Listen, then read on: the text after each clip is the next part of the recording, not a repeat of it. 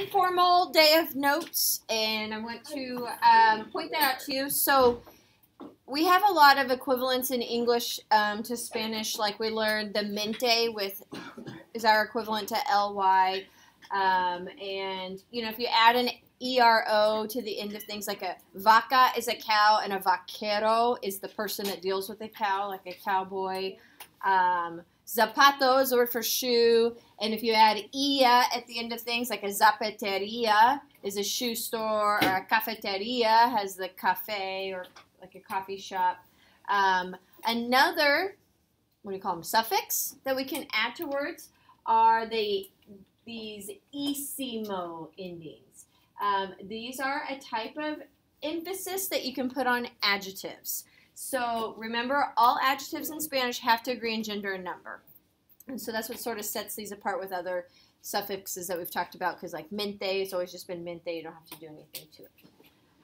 So if you want to say that something is super this or that, like very, very good, very, very bad, it's extremely tasty, it's, I don't know, the dog is extremely ugly. You can add isimo, isima, isimos, or isimas to the end of any adjective, and it will show that extremeness. So, for example, bello is beautiful. Esta cocina es bellísima. So you drop off the O ending, and you add the isimo, but you got to make sure whatever you're describing agrees in gender and number. So, bellísima. The consonants, cargarzar type from Spanish too. We talked about how C's have to change to QU's, G to GU, Z to C to maintain that original sound of the verb. We have to do the same with adjectives that have C's or G's in them. For example, rico has a C. If I added the isimo to the end of rico without changing it, it would be risísimo. It would make that C soft, so you have to change the C to a QU. Riquísimo. So if you had los sándwiches son, and you want to say very rich and tasty, you would say riquísimos, because it's sándwiches. Largo, maybe the line is super, super long at the store. Oh, la cola está larguísima. Larguísima. Okay. Or feliz has a Z. The Z has to become a C. Remember, it's a little bit harder to sell when it comes to saying you got to maintain the original sound, but you just got to know Z's change to C's. So felicísimo. So if you are super super happy, felicísimo, or yo estoy felicísima. So Ben and Joe, for some reason, they like to change the Spanish name every year, and so they have a zapato. They wanted to be right shoe and left shoe, and I was like, okay, that's weird. And then they changed it to zapatísimo and zapatito, because we add ito to the end of things, it makes it small. So Ben is zapatísimo, like the biggest shoe. It's totally made up word, because we just say zapato grande. But they had fun playing with this isimo superlative, or the itos, making things small. So that's what they are in class. Español 4. Zapatísimo and zapatito. So, vamos a describir en actividad 5. Practicamos en las mesas. Actividad 5. Aquí. Aquí es una sopa de cebolla. ¿Ustedes les gusta sopa de cebolla? French onion soup?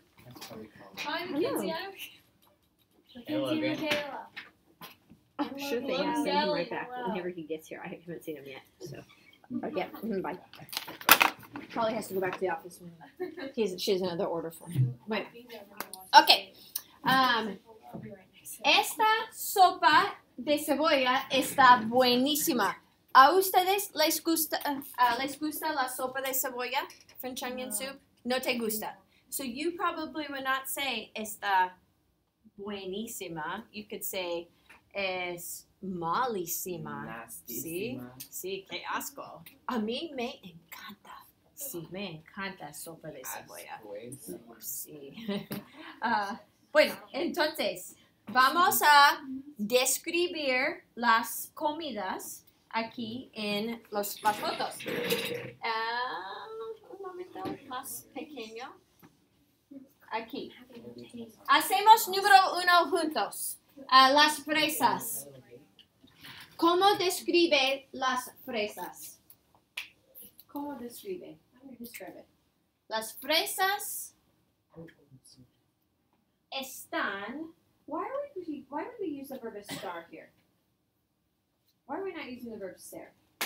because it's not permanently. Right, because you'll leave the fruit out for 2 weeks, they're going to go bad and they're not going to be super sweet or rich or tasty.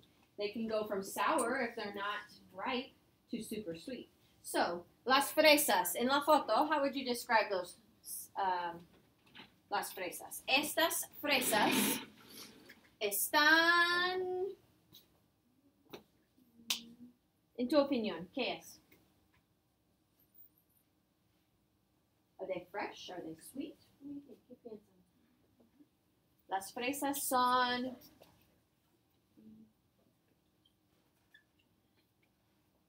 dulce? What do you think?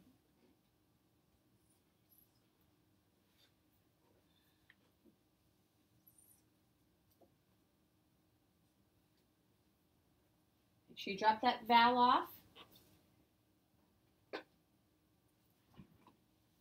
With dulce, it already has a soft C. Would you have to change it to a QU? Would we say dulcísima? Dulcísimas or dulcísimas? Dulcísimas. You go with what sounds right. Dulcísimas.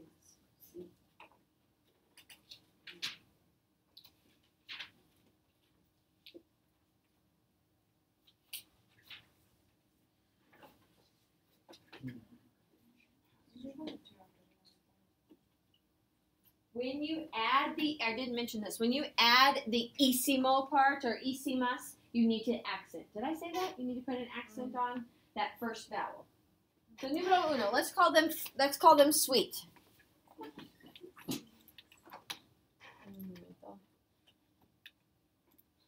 We would say las fresas or estas fresas, these strawberries, están. We have dulce. We have to drop off that vowel and add isimo, but it's fresas, so we say dulcísimas. You have to pretend that it's an accent because my keyboard is all messed up. Dulcísimas. Dulcísimas, with an accent after the C on that first I. Las fresas están dulcísimas. Okay, practican algo esto. 2, 3, 4, 5, 6 en las fresas. En tu opinión.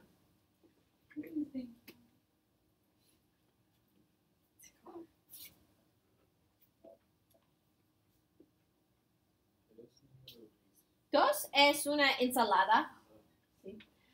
When you say these, like strawberries, for example, remember when you have este, esta, estos, or estas. So make sure that agrees with whatever you're talking about. So it would be esta ensalada, but these are estas fresas. We have papas fritas. Oh, this is a tortilla de patata, remember that? Espinacas, mostaza, they're all feminine. So pay attention to the singular plural.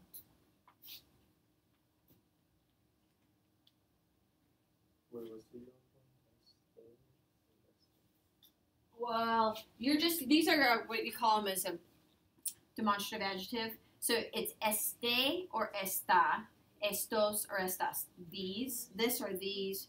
Last year in Spanish too, we said this and those right there and those way over there, just pointing them out. So este, esta, estos, or estas. In this case, they are all feminine, so you're going to say esta or estas. These strawberries are super sweet. Dulcísimas. Están ensalada, or they're Buenísima. Sí. For fresco, you drop the. Yes, because fresco has the hard C sound, so you that CO drop it, make it to C. What's the word for help?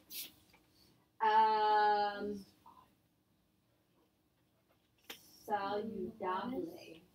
Wait, what? Saludable. that word. So then you drop off the E, saludable, drop off the E and add isimo. Sí. Sí. Cinco es espinacas.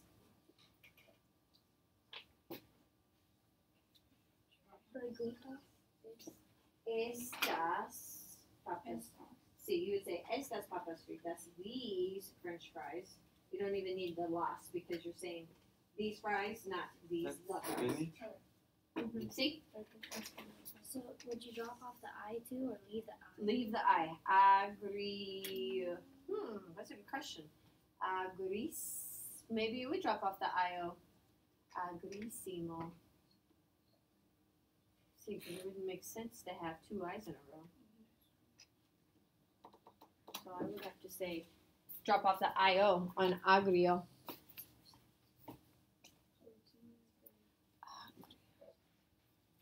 So agrissima. See. At this point, you just kind of start learning what sounds right. What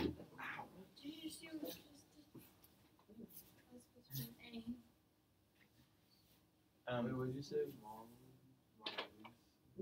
Malísimo. What is 4? Cuatro es mostaza.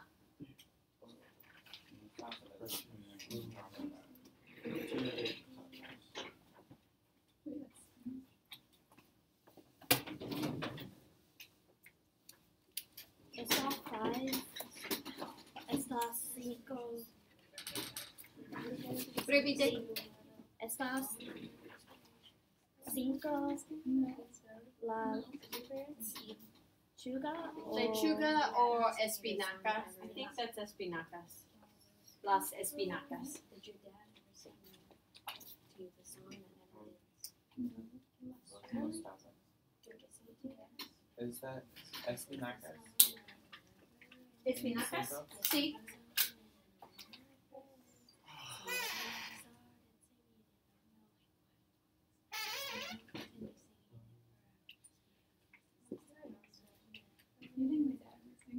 My dad sang that too. I keep wanting to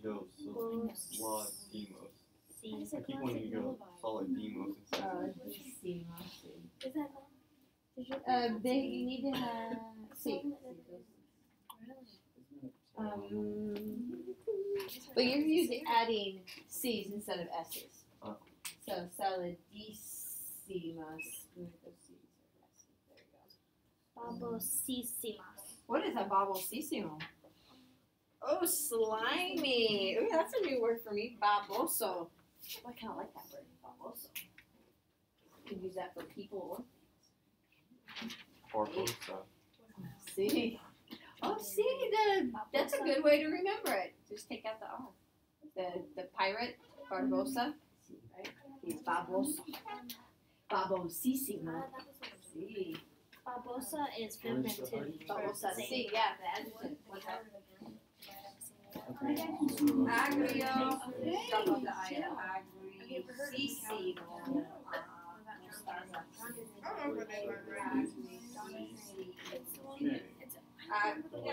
Isimo, so then you change it to right. There's two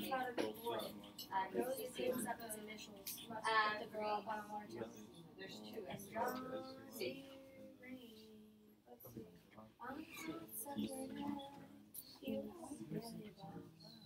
Yeah, you got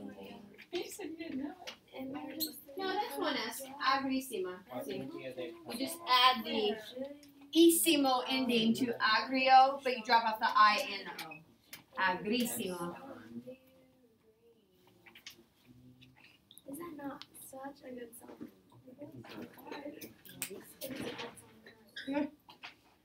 Got your note? Yeah. I want to see if there's a way to get it. I think the way to do these is Okay. Por favor, dime. ¿Cómo? ¿Dónde está? ¿Cómo describe la ensalada? Oh, I just broke that. Okay, ¿cómo describe la ensalada? Pablo, ¿cómo es la ensalada? Esta ensalada está saludabilísima. Oh, saludabilísima. Saludable becomes saludabilísima. Sí. ¿Cómo es la ensalada, Diego? La ensalada. esta ensalada está saludísima. Saludísima también. Ensalada saludísima. Muy bien. Las papas fritas. Ricarda, ¿cómo es las papas fritas? Saladísimas. Oh, sí. So now we're not saying saludable. Now we're just saying salado. Saladísimas. Excelente. Las papas fritas están saladísimas. No me gustan las papas fritas saladísimas. No, Chola. Carmela, ¿cómo están las papas fritas? Buenísimo. Buenísimas. Excelente. La mostaza. Mariana, ¿cómo está la mostaza? Malísima. Está malísima. No te gusta. No. I accidentally forgot to mark break sketch. Absent. Lo siento. Chola, ¿cómo están las espinacas? Sabrosísima. Sabrosísima. Excelente. Sí, más. Las espinacas están sabrísimas. Y número... y Luna también. ¿Dónde está Luna? ¿Cómo están las espinacas?